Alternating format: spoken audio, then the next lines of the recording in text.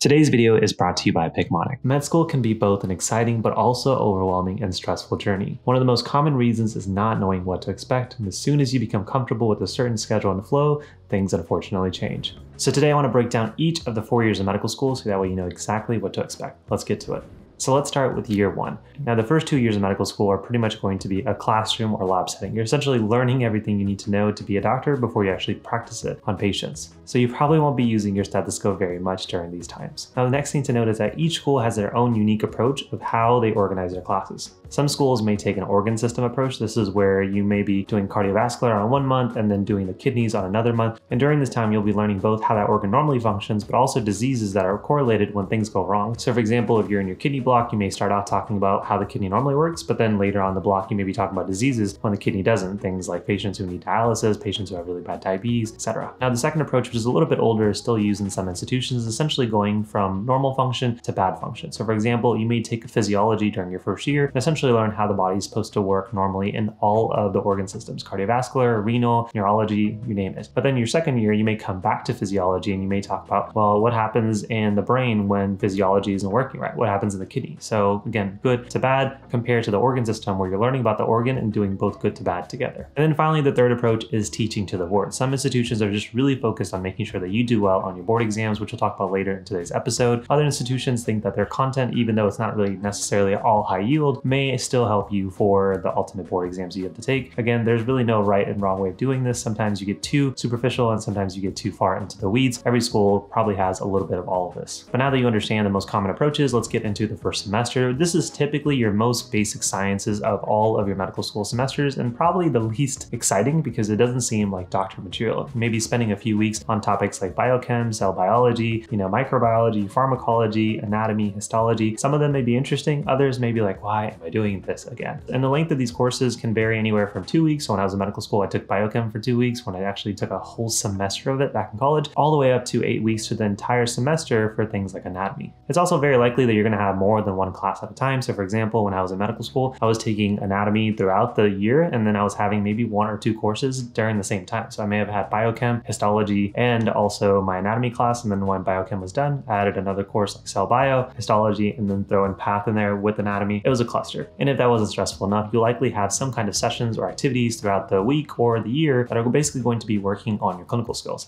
Things on how to be a doctor, how to use a stethoscope, how to look at somebody's ears, how to evaluate somebody's vitals, etc. So as you can see during this semester, it is very, very easy to get overwhelmed. 1, because you just have so much to kind of keep track of, and then 2, the information is a lot and it's dense and it comes at you very fast. Now, if you're listening to that and feeling that anxiety build up, I understand. I've been there for that reason. Don't worry, there are tons of free resources linked down below in the description, things on how to study correctly, as well as tons of other tips on how to do well as both a brand new as well as a senior medical student. All those things will be linked down below. And then finally, to close off your first semester, let's just talk about hours. These can vary basically depending on how many classes you may have, as well as if you're required to go to class. Some institutions are starting to go more virtual, where attendance may not be required. You just have to make sure that you do the work, especially if lectures end up showing on your quizzes and tests. Others may actually have a mandatory lecture, but as a typical reference, a lot of schools that I've seen usually will have lecture anywhere from 8 to 12 o'clock. And then some days they may have some lectures in the afternoon, plus or minus some labs instead. So you can expect your day to go anywhere from 8 to 12, and then possibly with a lunch break, and then 12 to 4. On some afternoons, I had absolutely nothing, just more time to study. And on other afternoons, I had those activities like clinical skills, as well as things like anatomy and histology lab. So by far, probably one of your busiest and most overwhelming semesters in medical school, but wait, it gets crazier later on. But let's get into your second semester first. And depending on your institution and what curriculum approach they took based off what we talked about earlier, this can be a much easier semester or more or less so much of the same. So for example, for me, my school really front loaded a lot of those classes my first semester. My second semester, we just started getting into organ systems. That was the only thing we were taking. So I had 1 class, maybe 3 to 4 lectures a day compared to 3 lectures plus a lab plus clinical skills. It was a lot more manageable. So this will likely vary depending on your institution. And at the same time, you likely also have those clinical skills and some of your labs depending on the class you're taking. Now that we finished talking about your first semester, let's go ahead and first talk about the summer semester, because this is likely going to be your last summer break ever, like literally ever. And during this time, most students students will do anything from doing research, especially if they know that they want to go into a competitive field, all the way up to things like shadowing if they don't really know what kind of doctor they want to be, or if they want to explore a specific field more, to just absolutely doing nothing. In my personal experience, I chose to use this time to improve my clinical skills because I knew rotations, which we'll talk about later, is coming just around the corner. And so I actually worked in a type 1 diabetic camp as an on-staff medical kind of provider for an entire month and a half, which was an amazing experience. Wouldn't have traded it, wouldn't have done research or shadowing. But this summer has a lot of flexibility, but it's meant to help you kind of stepstone into your rotations and your future career, build your CV, as well as get some relaxation in before second year starts. Now that we're into second year, the first thing that I have to mention, again, institution by institution, you can have an entire full second year, or some schools have started to phase away from the traditional 2 years in the classroom, 2 years in the hospital on our rotations. So for example, in my own experience in medical school in my institution, I was kind of the guinea pig year where we had a year and a half of kind of classroom work and then 2.5 years within the rotations and in the hospital. So just keep in mind that depending on your institution, things may shift around and certain semesters may be a little bit more busier than others depending on how things are prioritized.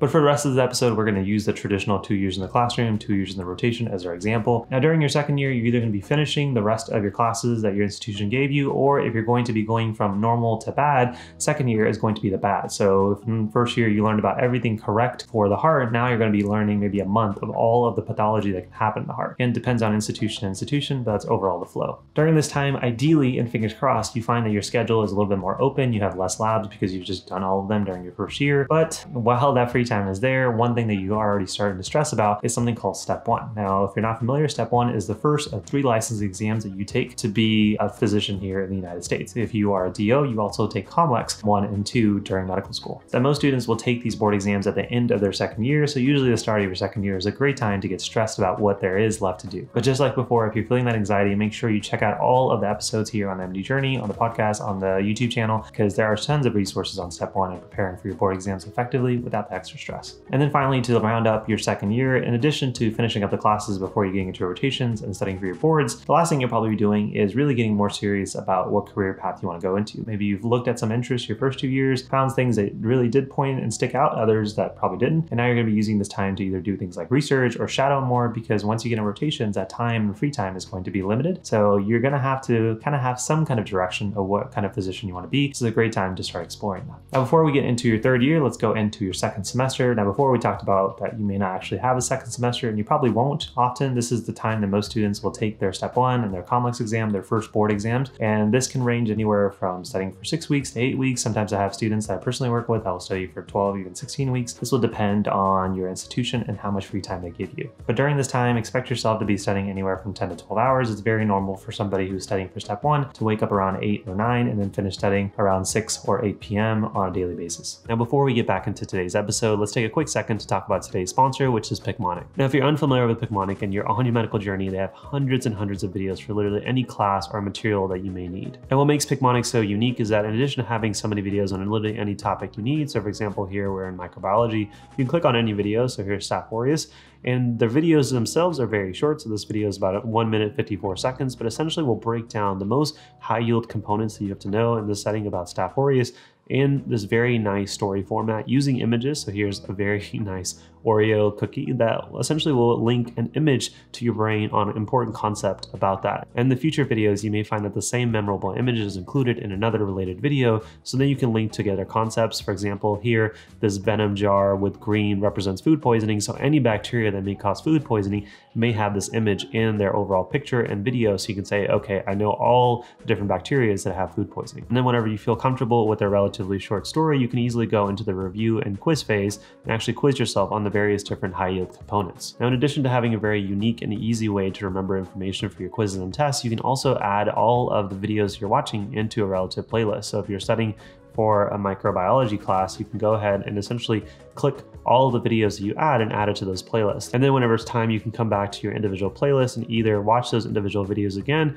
or ask for specific quiz questions related to the videos that you've now said that you've mastered or at least learned the first time. And that's just scratching the surface in terms of features that Picmonic has to help you on your medical journey. Other cool things include having a weakness guide so you can see which topics you're the weakest in, as well as their study scheduler, so you can actually say these are the topics I need to know and here's my test day, and then it will essentially give you a study schedule based off of that. So if you're looking for an all-in-one resource, you're on your medical journey and you haven't quite found it, definitely recommend checking out Picmonic if you're interested. There'll be a link down below. And our friends at Picmonic have also been nice enough to include an extra 20% discount if you use the code TheMDJourney at checkout. And so if you're interested in learning more about Picmonic, that link will be down below. And as always, thanks to Picmonic for being today's sponsor. Now, if you made it this far into the episode, amazing, because now we're finally going to be talking about the most exciting part about medical school, at least in my humble opinion, which is actually doing your rotations. But before we move on to the fun part, if you're watching this on YouTube, just go ahead and hit that like button. If you are enjoying the content, consider subscribing. Let's move into your third year rotations. Now, if you're not familiar, think of rotations as essentially kind of like a mini job audition where you don't get paid and you essentially get graded on your performance on a field that you don't know. You can see how that gets stressful. So for example, you may be doing an OB-GYN rotation and have no idea how to take care of pregnant females or just females with their normal OB-GYN complaints, or you may be doing internal medicine and you might want to be a surgeon. Over the next year, it's going to be typical to do a rotation over the span of 4 to 8 weeks, and this can range anywhere from the fields of internal medicine, which is what I do for a living, pediatrics, family medicine, psychiatry, surgery, neurology, and sometimes other rotations depending on your institution's preferences and requirements. And your hours and free time will also fluctuate just depending on what rotation you're on. So for example, family medicine is a very clinic-heavy kind of field, so it's likely to show up at 8 o'clock in the morning and leave at 5 and then have your weekends off. Surgery on the other end,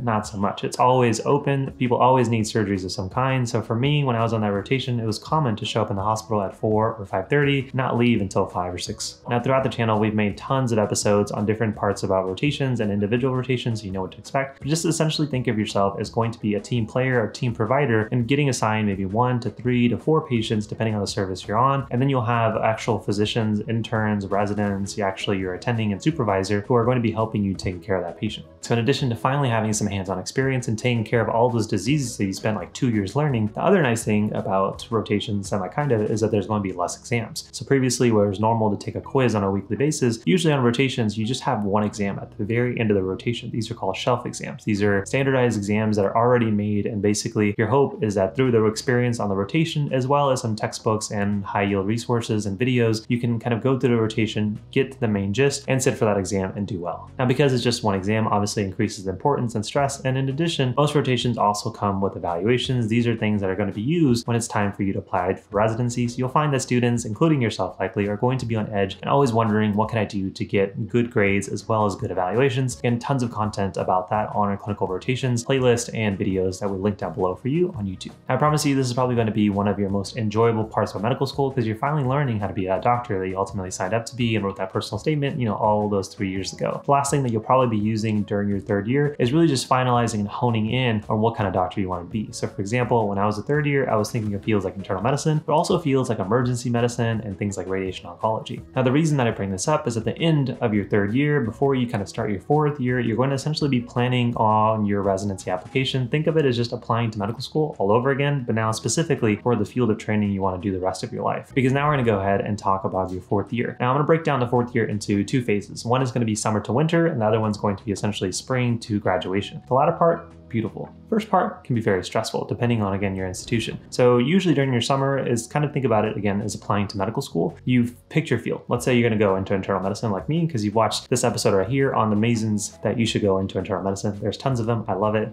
Go ahead and check it out if you guys are interested. But let's say you decided ultimately you want to go into internal medicine. Now you have to get other things ready, like your personal statement, letters of recommendation from faculties, and just getting your overall application and CV ready and ready to submit, usually by August to September. Now, in addition to doing all of this, obviously you're not just kind of sitting still. There's 2 main things that are happening. One, you're still going on rotations. Your institution probably has additional electives and different kind of courses that you have to take before graduation, so you have to fit time for those. And then 2, you're studying for your second board exam. This is step 2 CK. At the moment, this is probably going to be the most important exam in medical school. You'll also be taking COMLEX 2 again if you're a DO student. And obviously these scores are going to be important because residency programs, whether we like it or not, are going to use these scores to compare you from other applicants that they're considering. Now, similar to step 1, most students may take about 4 to 6 weeks to study for step 2 CK, and this may be while you're doing a light rotation or taking kind of a vacation block, again, depending on what your institution allows. But this obviously adds up to a very busy summer. Now, once you kind of get into your fall semester, it's not over, because now you're going to likely be doing 2 important things. One is going to be called sub-Is. These are sub-internships. Think of them as your practice audition before you start residency. When you're in residency, you're a full-fledged doctor. You're expected to kind of be able to do and take care of patients, basically. At the moment right now, you're still a brand new medical student in terms of at least doing clinical skills. So sub-I is a little bit of that. You're essentially behaving like one step below an actual full-fledged physician, but you're going to get responsibilities like more patients and expected expected to kind of have a full management understanding of those patients from the get-go.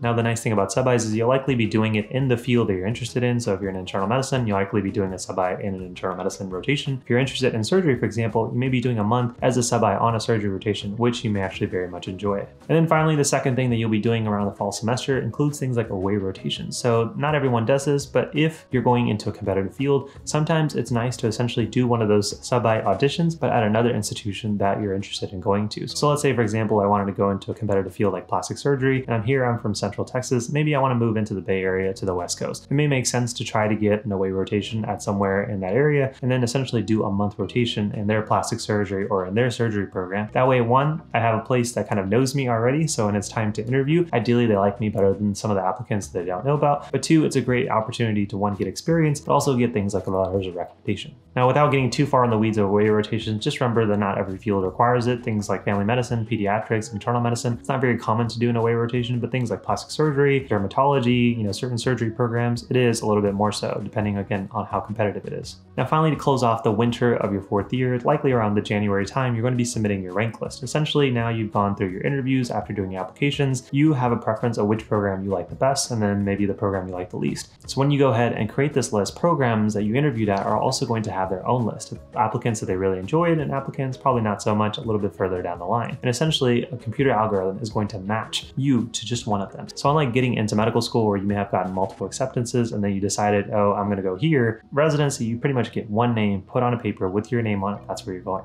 And if you want to check out a full breakdown of how the match process works and how you can use it to your advantage, go ahead and check out this episode right here. But now that we're done with the stressful part about fourth year, let's get into the very nice part about fourth year, which is the final spring to graduation. This time, you're pretty much done. And you're basically have submitted your rank list. There's very few electives and rotations left to do, and you're just ready to graduate. The one important thing that is left in your way is essentially what we call match day. So when we look at that list that you've made and the list of the programs that ranked you and other applicants, essentially you will get your name on a piece of paper on the same day as everybody around the country at the same time. I think it's like 11 o'clock Central or Eastern, doesn't matter. But it's a really cool experience. Oftentimes medical schools will go out and make it a big event. They'll do a nice countdown. You have an envelope with your name on it, and then you find out where you're going with the support of all your families and loved ones. And if you guys want to see a little bit more behind the scenes of my match day, here's a vlog that I recorded. Hopefully you guys enjoy it. But after match day, which typically happens around March, the last part of medical school is again just finishing those last bit of requirements, getting ready for residency. Sometimes your institution may have boot camps or something just for you to prep for whatever field you're going into. Maybe you're moving to a different city or a different state, or more or less staying in the same place. But once graduation is over, you are done with those 4 years of medical school, and that is a full breakdown of all those 4 years. Hopefully it helped you out. Now, during the process, you probably have felt some level of stress and anxiety depending on what I talked about. And like I mentioned, there are tons of resources that I'll link down below on helping you with each individual phase. Because here at the MD Journey, myself and my team are very focused on making sure that you understand that you can enjoy medical school and still not be stressed out of your mind as long as you understand the strategies that have worked for top students. So if you want to minimize that stress as much as possible, check out some of the most popular freebies down below, including the Med School Success Handbook, as well as the 8-step program on exactly how I studied in medical school. And if you're interested in getting some personal help from myself and my team on how to do better in medical school, particularly with your grades, also check out some of our programs down below. But if you enjoyed this episode, you'll definitely enjoy this episode right here on how I got a 3.9 GPA in medical school and the study strategies I used to get it, as well as this strategy right here that pretty much just changed the game for me in medical school. Check these out. Hopefully you guys enjoy it. As always, thanks for being a part of my journey.